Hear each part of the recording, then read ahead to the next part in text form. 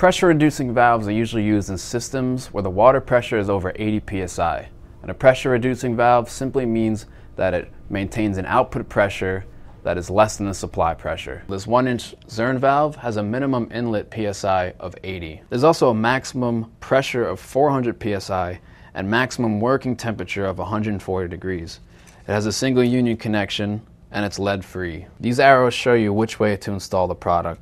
You just connect your feed side here and the water will flow through with the reduced pressure as it reacts with a diaphragm and pressured spring inside of here to reach your desired PSI. Most pressure reducing valves has a factory preset of 50 PSI and an adjustment range of 15 to 75 pounds. And others have an adjustment range of 10 to 50 pounds. So once you buy it or before you buy it, make sure you know what you're getting. To change the PSI output range, you'll need a wrench. All you do is move it clockwise to raise the pressure or counterclockwise to reduce the pressure. This cartridge style reducing valve from Taco is used in hydronic and radiant heating systems to feed water to the system when pressure drops below a certain level.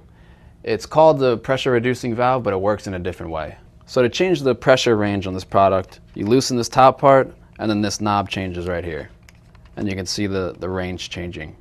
There's also a fast fill button to increase flow to the system manually right here. You simply press the fast fill button on top of the valve, and when the set pressure is reached, the valve pops out of fast fill mode and returns to its original operating mode.